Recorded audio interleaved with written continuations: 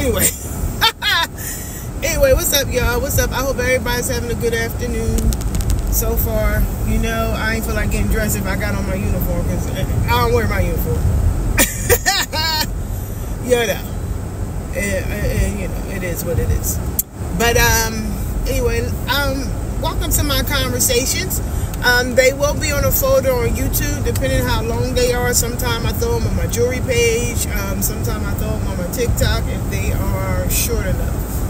But welcome. Let's talk about self-pity, manipulation. It was self-pity, manipulation, and there was another word I wanted to say. Now, I talk to a lot of people, and this goes across the board, from my office to people I run into to my family members. Now, I'm a little tired of hearing about, I'm a little tired of people with this self-pity thing. Sometimes self-pity is nothing but a manipulation tactic to make people feel sorry for you so you can do something for them that they can do for themselves. Now, I know multiple people like this. I understand there are certain circumstances where you cannot physically do anything for yourself, or you're in a bad situation and you can't do for self. But when you're a grown person, a grown up, and you don't have no super duper physical disabilities, because at the end of the day, everyone can do something for themselves. It's not like you're a vegetable or anything like that.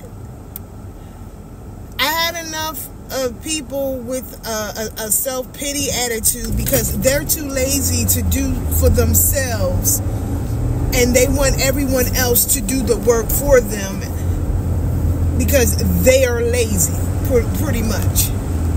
When you're a grown person, you can walk, you can talk, you can see, you can still move. Some of you can walk. Some of you come from all different types of walks of life. If you got to have 4 jobs to make it, then that's what you got to do. Stop whining about your situation and start looking for ways to solve it. 2024, what they call the new year. I ain't even getting all that. Stop whining about your situation and start looking for solutions. I am not going to keep putting Band-Aids on problems, okay, that need to die.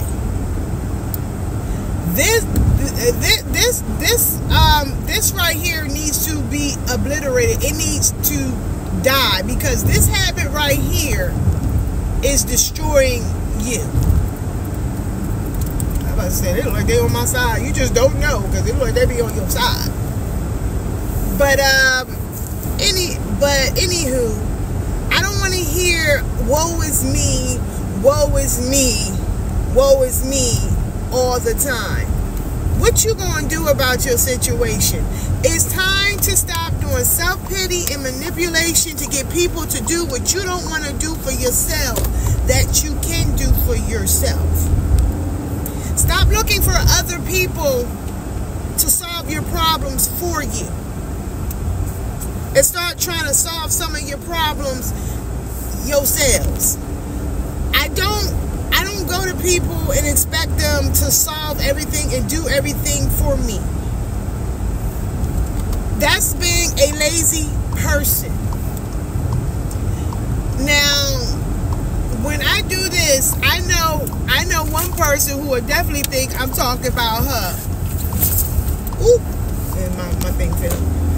Now, I do have a parent who is disabled Well, so I understand that she cannot do certain things, but there are things that you can do, you just don't want to do.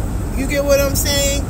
Or there are people that I know that always telling me, woe is me, and they're waiting on someone to take care of them or do for them because of whatever situation they are in.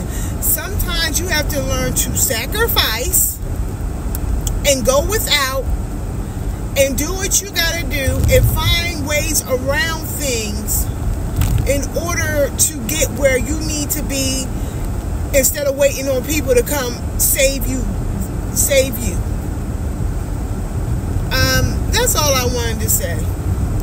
That's all I wanted to say. It's time out for self-pity and manipulation and laziness because you don't want to do the work in whatever area it is to better yourself. And I'm just saying that as a wide range. I understand there's some things you just cannot help. But whatever you can change it. No one said it was going to be easy. Life is not easy.